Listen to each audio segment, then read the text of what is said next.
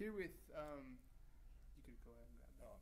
Here with Dustin Walton, Raton High School in Albuquerque, New Mexico.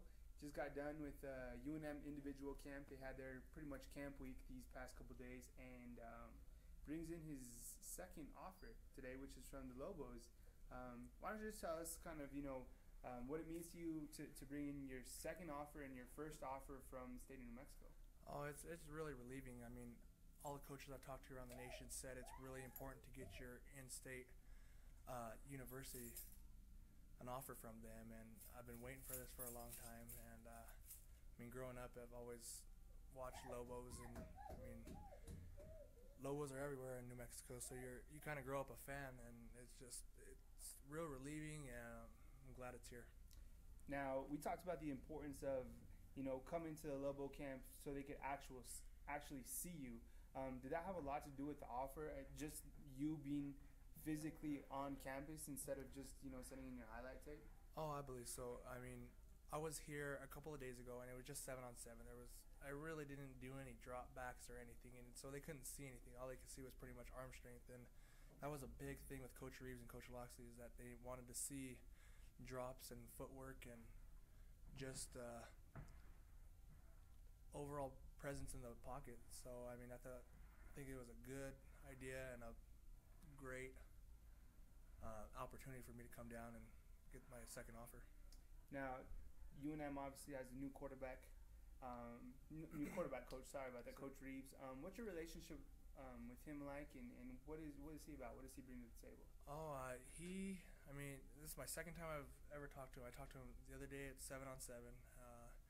He's come from Tennessee, and I think he's going to bring a lot to the table. I think he knows what he's doing. He's been around it for a while. I mean, just like Coach Loxley, he's been in the recruiting process. He's coached a lot of good quarterbacks, and we'll see what he can do, and I'm sure that he'll do fine here. What is your interest level? I mean, no beating around the bush. Let's get to it. What is your interest level in the Lobos? I mean, I believe, in my opinion, the recruiting phase is going to continue to pick up as we head into the season. But what's your interest level in the Lobos? It'd have to be, really high. I mean, I've always wanted to go to an in-state school, just kind of be the home state hero, and just the coaches. I mean, they're just so down to earth, and I mean, they just kind of tell you how it is, and whether it's good or bad, and they like to jack around a little bit. They like to have fun, and I mean, I actually went on a campus tour today, and that was the first time I've ever been on campus, and I was really impressed. So I mean, as of right now, really high. I'm really enjoying it. Transitioning over to the head coach, Mike Loxley. First year, obviously, they took some lumps, and I think, reputation-wise, he took some lumps. But, Coach Loxley, honestly, kind of year over year, I think he's really starting to get things going, and I think, he's starting to kind of really fit in right now with where he's at, and I think, showing two offers today, because Anthony Kennedy got offered today. He's really making an effort to get those New Mexico guys that can play at the next level to his program. Talk about just Coach Loxley and your relationship with him, and kind of the vibes that you get just kind of being at the camp and kind of being on site here in Albuquerque. Well, I sat down with Coach Loxley today for about an hour in his office, and he kind of told me some stories about him at Florida and Maryland and Illinois, and he said, he was the first one to tell me, the first years there, I think out of all three first years, he had a combined of like 5 wins.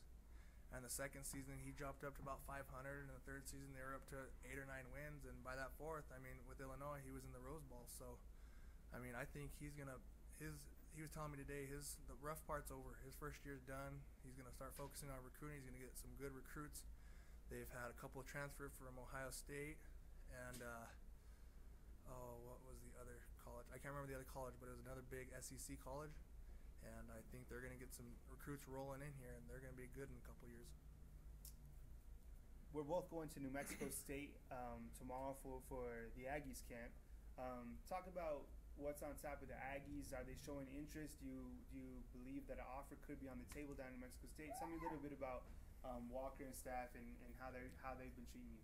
Well, first off, the one that recruited me that came up to the school was Coach Will Martin, the DB coach there, and he was a really nice guy. I really enjoyed talking to him and just visiting with him.